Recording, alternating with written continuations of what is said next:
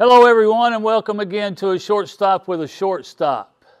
Today we're going to talk about something that not too many people want to talk about, and that is hell. And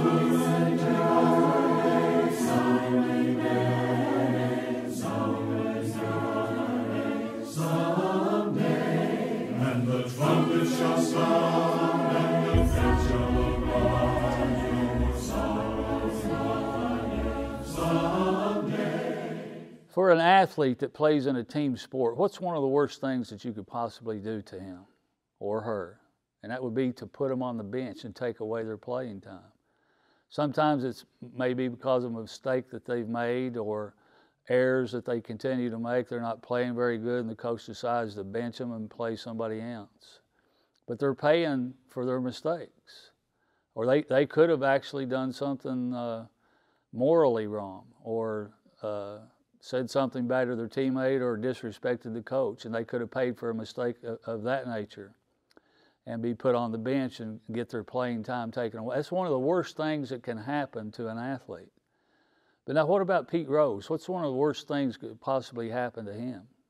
And that would be not to be elected to the Hall of Fame. You know, Pete made a mistake. He may have made a lot of mistakes, but one mistake that he made was betting on baseball. And he's still paying for that mistake today.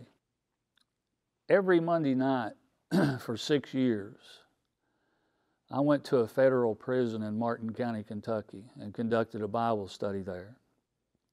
And these people were there because of mistakes that they have made. 90% of them that were there were what they called lifers, and they were there for the rest of their life. But they had made some mistakes, and they were paying for them.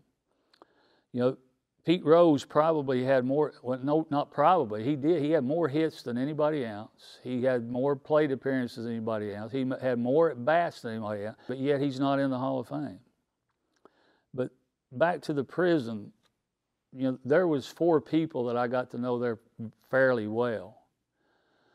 2 of them were members of the church, were members of the Church of Christ. One was from Florence, Kentucky, and the other one was from Tennessee. The one from Florence, Kentucky ended up telling me why he was there, and it was from cheating on his income tax. But for him cheating on his income tax, he was paying a price. And the other one was, he was actually a deacon in the Church of Christ. And when he got there, he was a song leader. He helped lead songs for us. But he did the same exact thing. He cheated on his income tax, and he was paying a price for that. But there was a third one that was from Florence, Kentucky also, and there's an independent baseball team there in Florence, Kentucky, and sometimes if you drive down I-75, you look over there, there's a stadium there. And he was the owner of that team, but he had embezzled $4 million. But he was in jail. And I was conducting a Bible study with him, but yet he was paying a price for it. Fortunately, over the time, we baptized 15 people that were in that facility. And we were very glad that we did that. But every single one of them was there for a reason. It was because they had made a mistake. Now, as I was looking at this place, every time that I walked in it, there was doors that closed behind me. And they just made a thud, like a hollow house. When these steel doors would shut, it would just boom. Yeah, it would just echo through the halls. And after I was there for the first year, I said, there couldn't be any place worse that a person can be than this jail. But then I started thinking as I was reading the Bible, what is hell really like? And it says, but when the Son of Man comes in his glory and all the angels with him, then he will sit on his glorious throne. All the nations will be gathered before him, and he will separate them one from another, as a shepherd separates the sheep from the goats. And he will put the sheep on his right hand and the goats on the left. Then the king will say to those on his right, come, you who are blessed by my Father, inherit the kingdom and prepared for you from the foundations of the world. For I was hungry, and you gave me something to eat. I was thirsty, and you gave me something to drink. I was a stranger, and you invited me in. Naked, and you clothed me. I was sick and you visited me. I was in prison and you came to me. Then the righteous will answer him, Lord, did we not see you hungry and feed you, or thirsty and give you something to drink? And when did we see you a stranger and invite you not, or naked and not clothe you? When did we see you sick or in prison and come to you? The king will answer and say to them, truly I say to you, to the extent that you did not do these to one of my brothers of mine, even the least of them, you did it to me. Then he will say also, say to those on the left, depart from me, accursed ones, into eternal fire, which has been prepared for the devil and his angels. For I was hungry, and you gave me nothing to eat. I was thirsty, and you gave me nothing to drink. I was a stranger, and you did not invite me in. Naked, and you did not clothe me. Sick and in prison, and you did not visit me. Then they themselves also will answer, Lord, when did we see you hungry, or thirsty, or a stranger, or naked, or sick, or in prison, and did not take care of you?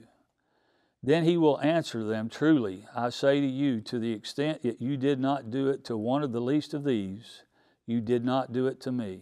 These will go away into eternal punishment, and the righteous will inherit eternal life. Hell is real. There's no doubt about it. The Bible talks about it. Jesus talks about it. And hell is a literal place. In Revelation chapter 20, verses 14 and 15, it says that it is a lake of fire. And in Matthew chapter 25 and verse 30, it says it's a place of outer darkness. Now, if there's a fire there, how could there be outer darkness? If you ever watch any of the stock car races, those guys are pouring fuel into their car, and sometimes that gasoline catches on fire. But when it does, there's no flame.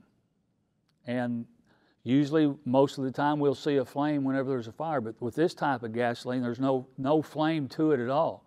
So it's in hell, it's going to be dark, but yet there's going to be fire. But it's not going to be lighting up hell. In Matthew chapter 8 and verse 12, it says there's going to be weeping and gnashing of teeth. Man, I can't hardly envision that.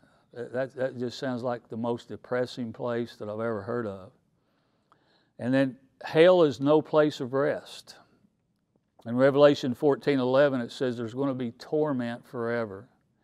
And that's not just for a day or two. Whenever you have a sore tooth, or maybe a sore knee or a back or something, it may ache for a couple of days and goes away.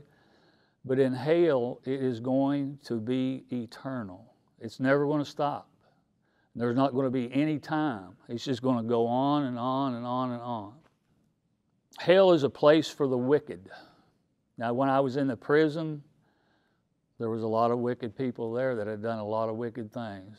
But in hell, in Matthew 25 and verse 41, it's the devil and his angels are going to be there. And I can't think of any more wicked person than the devil himself. All the things that he tries to get other people to do just to go and be in hell with him. In 1 Peter chapter 4 and verses 17 and 18, it says, all evil of all ages. That means from the very beginning of time, those people that were evil and didn't obey God are going to be with those people that are in hell. And those are the type of people I don't want to be around, don't want to be with. And I realize sometimes we don't want to talk about hell. We don't want to hear the negative. We always want to hear the positive. But there's so much in the Bible on hell, and Jesus talks about it a lot. So it's a subject that needs to be understood. And when we understand it, we need to understand that it's not a place that we want to go. Turn with me to Revelation chapter 21 and verse 8.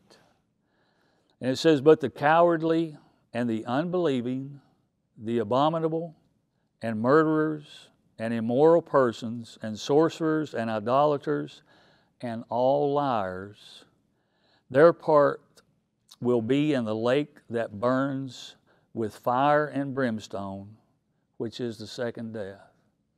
There's one word there that I want to pick out, and it says, all the unbelieving. And my